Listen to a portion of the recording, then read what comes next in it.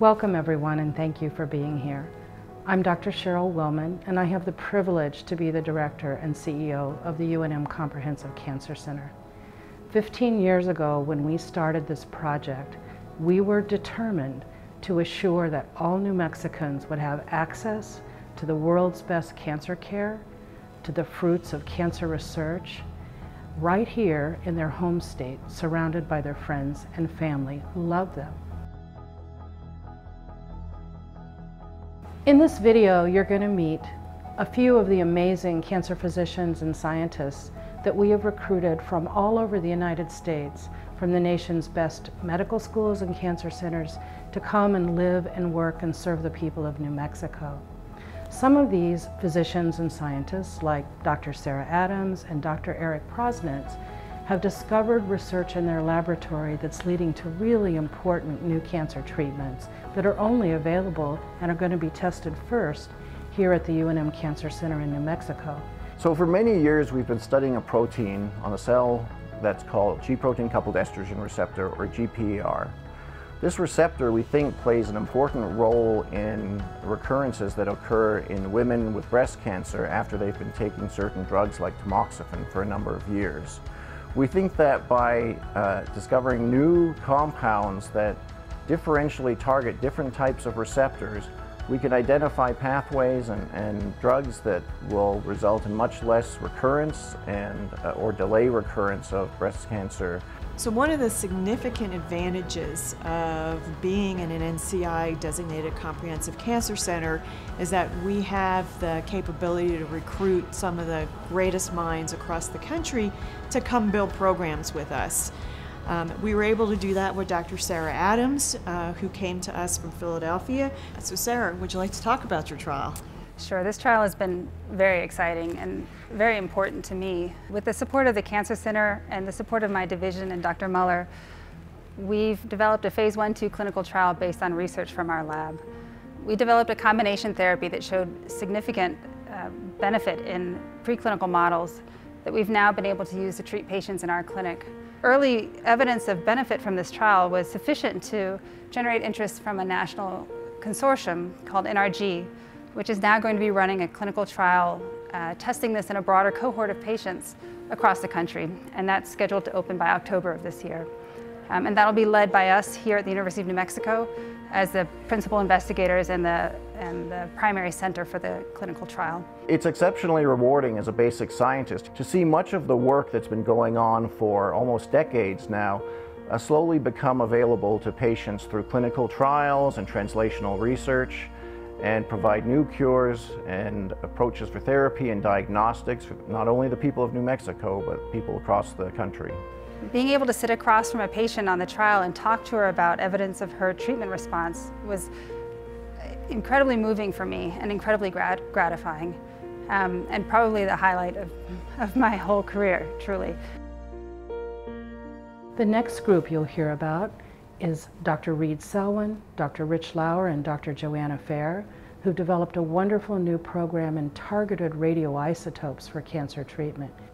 We have our new Theranostics program, which is a new technology that allows for the delivery of radioisotopes intravenously.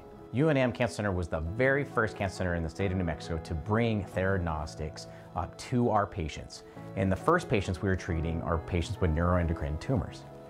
You might ask, how does that work? How do we treat cancer from inside with molecular targets? Lutathera is one of the newest forms of theranostic that we have available to us. And the word theranostic comes from therapy plus diagnostic. And what does that mean? In this case, we have an atom that gets attached to a molecule that works its way through the body and targets a particular kind of cancer cell. The gnostic part, the diagnostic part, means that the atom that we put on there is radioactive in a way that we can take pictures of it. So what we can do is use a gallium atom that we can image on a PET scanner, and then we can trade out the gallium for a different kind of radioactive atom that can be used to treat the patient. And we know that it will go to the tumor because we already have pictures that show exactly where the agent is going to go. On the original set of images, we could see normal activity in the liver and spleen and kidneys, and we don't see a whole lot else going on. And on the current study, because this agent is so much better and has such better image quality, we can actually see quite a bit of disease present. And the cool thing about this is all we're doing is taking the gallium atom that we used for imaging and swapping it out for the lutetium atom that we can use for treatment. And so this is a patient who looks like he would be a good candidate for that treatment. We could see in the future, we'll be identifying more patients who are not responsive to chemotherapy or other therapies who would respond to molecular targets. I also want to introduce Dr. Matt Fero and Dr. Leslie Andritsos, who have built the state's only FACT-accredited bone marrow and stem cell transplant program. This program was absolutely vital because children and adults with leukemia and lymphoma and other cancers and their families had to travel outside of New Mexico for that treatment all these years. Having this accreditation for our auto transplant, having the infrastructure in place, really gives us the capability of doing these new therapies as well, and so that's something we're very excited about. One of the new therapies that has recently become commercially available and is still the subject of a lot of intense research is so-called CAR T-cell therapy.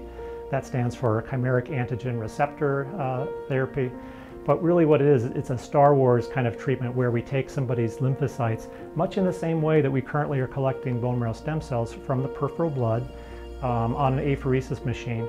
But rather than just putting them in storage for later use after a high dose of chemotherapy, instead they go to the laboratory, they get genetically modified to specifically attack the patient's cancer cells. So now we've turned their own immune system into a weapon that can specifically attack the cancer cells and really leave the rest of their body alone. We were very excited this year to have Dr. Leslie Andritsos join us. She's a very experienced stem cell transplant physician, both autologous and allogeneic transplant, who came to us from the University of Ohio. Dr. Andritsos brings a new perspective for cell therapy, which is very refreshing and important for our program. She also has very extensive experience in early phase clinical trials, and so she is helping run our clinical trials unit, but also to bring that expertise to the area of cell therapies. In the clinic, I see patients with all types of blood cancers, but my area of research is a very specific type of leukemia called hairy cell leukemia, which is a rare disease. And the reason why this is important is because not very much is known about it. And even though it's rare, there's a lot of people living with this disease. And when patients come to me and ask what to expect, a lot of times it's hard to tell them because there are not enough databases to really explore some of these questions. And the biggest questions patients ask are, what's going to happen to me and why did this happen to me? And I think that for this disease, we still don't have the answer to either of those questions. My specific area of research in hairy cell leukemia has been the development of an international patient data registry to help answer some of these questions. And this has required the collaboration of multiple scientists around the world. And we've now brought it to the University of New Mexico. Our center is the only center of excellence in New Mexico and actually in the region. And so we will be the closest center providing expertise in the care of hairy cell leukemia in this part of the Southwest. An amazing neurosurgeon in our midst is Dr. M.Omar Chohan, who's developed and brought awake brain surgery here to cancer patients in New Mexico. You'll find the video of his presentation quite amazing because it's unimaginable to me that you could be awake during surgical removal of a tumor in your brain. Having a brain tumor is a devastating news to the patient and their families. They are dealing with a new diagnosis of a potentially malignant tumor that may ultimately take their life. An eloquent speech area in one patient may be in one part of the brain. In another patient may be in a different part of the brain. So brain mapping allows us to figure out exactly where those important areas of the brain are. My job as a neurosurgeon is to make sure that while I'm removing the tumor, I don't cause them functional deficits.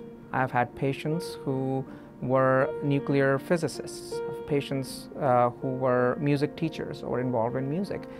I have had patients who were college students and interested in mathematics.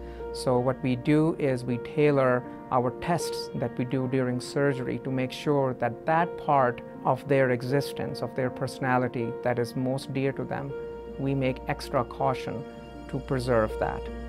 Awake brain surgery allows us two advantages. The first advantage is very obvious, that whenever the neuropsychologist tells me that the patient is getting a little bit weak in their hand or arm or missing a few words, this is my clue to stop operating and go elsewhere in the brain. The other way around is equally important. As long as the patients are performing the tasks that we are asking them to do during surgery, I will keep on going and removing more tumor than I would have otherwise done had the patient not been awake. Now, this isn't the end of it, though. We have a lot more research to do and a lot more work to do. In the future, technology will be different. The treatment of cancer will be different. People will be living longer. A time will come where molecular medicine would have advanced so much that we probably will not be doing very aggressive surgeries on these patients. There's nowhere else in the state of New Mexico can actually bring together this exclusive team of professionals to actually move this research forward. We're at a really unique point in our history where we will have the capability to provide not just standard of care treatments to patients, but cutting edge treatments that are not available elsewhere in New Mexico and in some cases the surrounding region. I do not believe there's going to be a single cure for cancer. I think cancer is too complicated for that. I like to tell everybody that we started here, we want to end here, and we're somewhere here. We're getting better all the time. In the end, New Mexico patients win in the fight against cancer. I'm Eric Prossnitz. I'm a professor in the Department of Internal Medicine here at the University of New Mexico.